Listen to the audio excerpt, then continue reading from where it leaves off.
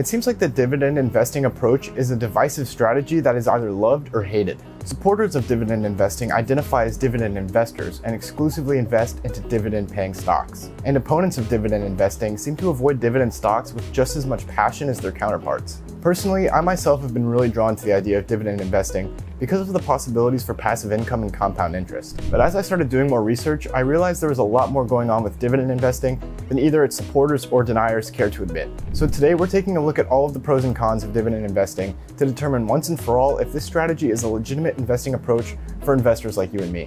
I'll tell you exactly who can benefit from dividend investing and the type of person who should avoid it at all costs. If you're ready to learn about the definitive facts and fictions when it comes to dividend investing, don't go anywhere. As usual, we gotta start with the dividend basics before we can fully understand the pros and cons of the dividend investing strategy. If you want to skip right to the dividend investing analysis, just use the timestamps in the description. Dividends are a distribution of a company's profits to its shareholders. Companies might distribute dividends on a monthly, quarterly, or annual basis. Most of these dividends are cash payouts, although some companies issue dividends in the form of additional stock. So the next logical question is, why would a company pay a dividend? Only a handful of business structures are required to pay a dividend, so why would a company volunteer to give away their profits? Well, first, executing regular dividend payouts is a really attractive sign to investors. It gives the impression that companies are generating enough profits, and their growth outlook is such that they don't need the extra cash to continue growing. Consistent and especially growing dividend distributions will attract new investors with additional funding, helping a company continue to grow their capital and their brand. And second, purchasing stock makes you entitled to a piece of the company's profits. A business's board of directors is obligated to do what it takes to earn you and other investors more money, and dividends are one way of delivering those earnings to investors. Some companies choose to do this, while other companies choose to hold on to all of their revenue, reinvest them in their business, and provide you with additional profits in the form of stock price appreciation. This characteristic separates the market into two very different groups of publicly traded companies, and that's where the dividend investing controversy begins. When you invest in the stock market, you can choose to invest in companies that pay dividends or those that don't. Dividend investing is an investing approach where you invest solely into dividend-paying stocks. There are a ton of arguments both for and against this strategy, and I think all the noise makes it difficult for a new investor to figure out if dividend investing is actually a good strategy for them. After hours of research, I finally determined if dividend investing is right for me. And today I'm going to help you answer that same question. And to do that, we're going to start with the cons of dividend investing, because then we'll be able to look at the pros more objectively. The first downside of dividend investing is the risk of focusing only on dividend stocks. Everyone will have a different risk tolerance, but there's no denying that eliminating any portion of the stock market from your portfolio will increase your risk. A little more than 80% of the companies in the S&P 500 pay regular dividends. So out of 500 companies, about 80 companies are non-dividend payers. This means by ruling out non-dividend paying stocks from your portfolio, you're foregoing the returns of about 20% of the market. This may not sound too bad at first, because a sizable portion of the market is made up of dividend-paying stocks. But you need to consider the type of companies that aren't paying dividends. Historically, most companies that don't pay dividends are fast-growing companies who choose to avoid dividends in order to reinvest in their own growth. Some of these companies include Facebook, Alphabet, Netflix, and Amazon. These are some of the fastest-growing and most valuable businesses in the world.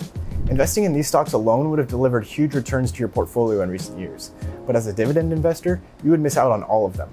Plus, if you're primarily focused on investing in high-yield dividend stocks, you might make the mistake of investing in these stocks without doing any further research.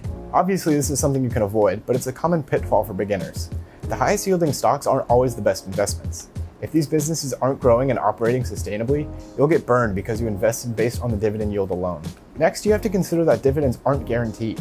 Even if a company has a decades-long history of paying dividends, they can decrease or completely eliminate their dividend whenever they want. This is something we saw a lot of companies do in response to the COVID pandemic.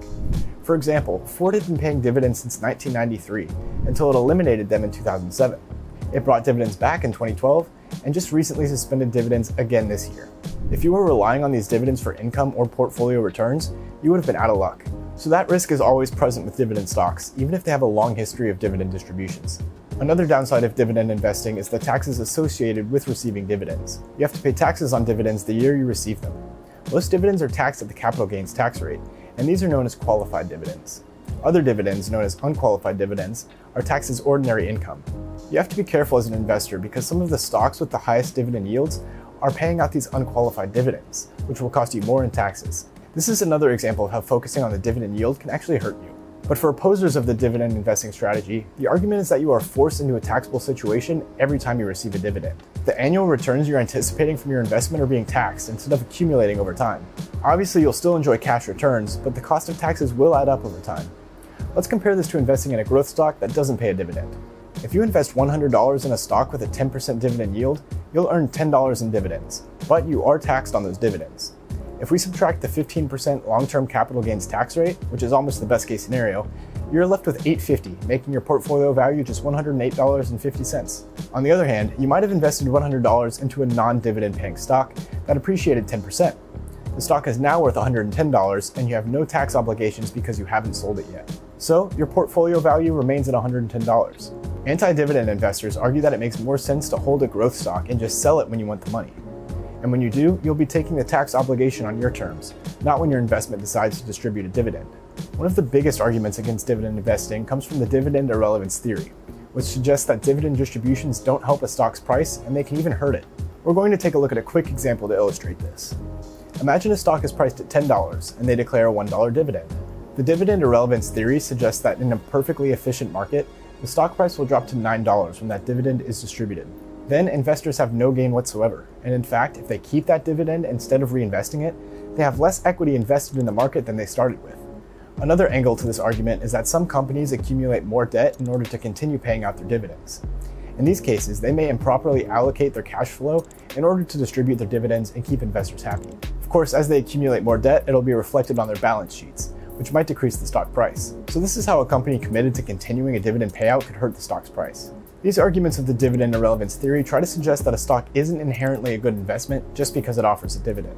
Of course, these arguments also assume that markets are perfectly efficient, taxes don't exist, and achieving the highest total return is the investor's goal. So as you're about to see, the benefits of dividend investing and a little bit of due diligence on your investment prospects can debunk most of these arguments. But if you want to learn more about both sides of the dividend irrelevance theory, there are some great resources right here on YouTube. I would recommend Ben Felix's video supporting the dividend irrelevance theory and Joseph Carlson's video disproving the theory, both linked in the description below. But let's switch sides and talk the benefits of dividend investing, starting with the ability to do whatever you want with your dividend distributions. Receiving dividends gives you a ton of flexibility with your investment returns. First, you can collect them as passive income. This is a huge reason to pursue dividend investing, because the income from dividend investing can be more predictable and stable than so many other forms of passive income. If you want passive income starting today, investing in non-dividend paying stocks won't get you there. And if you're someone who's putting away money for the long term, then you could also choose to reinvest your dividends. A study from Hartford Funds, which I think makes incredible arguments for dividend investing, showed that dividend reinvesting with the S&P 500 over the last 50 years would have contributed 80% of your total returns. It's no secret that dividend reinvesting can be a powerful tool for building compound interest, and this study illustrates that perfectly. And finally, you can choose to reinvest your dividends in other places. You can certainly invest your dividends back into the same stock, but one of the best strategies is to reinvest them back into other parts of your portfolio that are currently undervalued. This strategy is particularly effective in bear markets because you'll get huge returns when the market recovers. And this kind of flexibility isn't something you can get with non-dividend paying stocks. But to be fair, dividend reinvesting can take several years to produce substantial results in your portfolio. So it's a must for any long-term investor, but something you'll have to consider if you have any short-term investment goals. Another benefit of dividend investing is that dividend-paying companies have historically performed better than non-dividend-paying companies. During economic downturns, dividend-paying stocks hold their values much better than their non-dividend-paying counterparts. A lot of investors, and especially retirees, hold on to dividend-paying stocks because they can be reliable sources of income when other areas of the market are not performing well. Additionally, new investors will be drawn to dividend-paying stocks during these times because they offer a safer source of income. This combination holds up the value of dividend-paying stocks during economic uncertainty and explains why they experience much lesser downturns than non-dividend-paying stocks or benchmarks like the S&P 500. In addition to being less volatile, multiple studies and analyses have proven that dividend stocks have simply provided better returns than non-dividend stocks over time. Opposers of dividend investing will argue that this is simply luck. But the fact is, companies that hold themselves to paying regular dividends tend to have better financial systems and strategies in place. Because management is committed to fulfilling their dividends and satisfying their investors, they'll run the business more intentionally and achieve a better performance as a result. And this bodes well for dividend-paying stocks whether you're a dividend investor or not. Unlike adjusted profits and other financial metrics, dividends can't be faked. So while you definitely need to evaluate a business before investing, the track record of having a regular or increasing dividend is a pretty good screening quality and gives dividend investors a better chance of picking a winning stock. To recap, the cons of dividend investing are the risk of a lack of diversification, the fact that dividends are never guaranteed, and the tax obligations of receiving dividends. You may also choose to consider the dividend irrelevance theory if that's something you agree with.